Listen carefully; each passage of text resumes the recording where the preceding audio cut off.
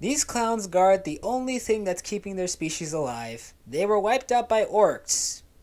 That's it. They are the ones who chase the metal skeletons back in the closet. Unlike most of the Eldar, these guys go out of their way to prove a point. These guys are besties with Bael'tan, but they despise the Ynnari. They aided the Imperium during Cadius' fall.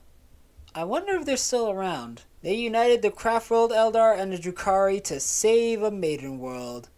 They failed. Manipulation and mayhem. A beautiful combination. Known for their kaleidoscopic displays in their performances.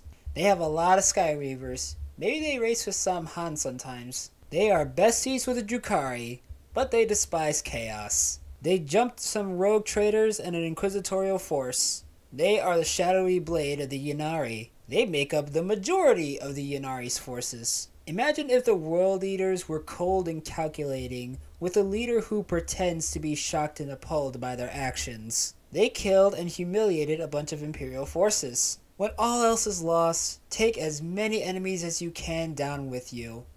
Also, they would like to have a little chat with Huron regarding him not paying his taxes. Basically the Raven Guard, but silent elf clowns. Now these guys are actual besties with Samhan. They were wiped out by the Death Watch. Yep. Slanesh actually liked these guys. It's too bad his demons killed most of them. Hello there, orcs. You like Daka?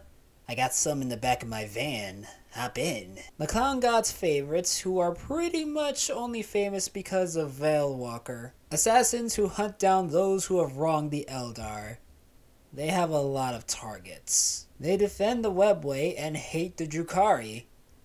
If you notice a lack of information with some of these, congratulations! You care about the Eldar more than GW.